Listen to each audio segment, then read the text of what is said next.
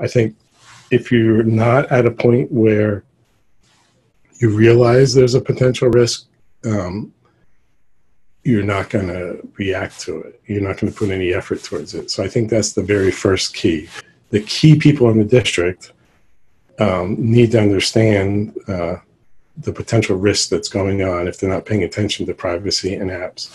And then that's the initial spark of awareness. Like, oh no, I have to do something about that. You know, where can I find help and resources?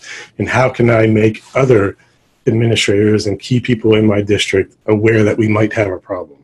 So I think maybe, you know, looking back, I don't think I did as good of a job in Cambridge of sharing that concern with administrators. I just took it on myself, right? So it was like myself, and we were lucky enough to have an in-house attorney. So for like 5 years, we were connected at the hip. We talked every single day about this company, that company, and et cetera. And probably we should have spent some of that time doing a better job of making the administration more aware of what was going on.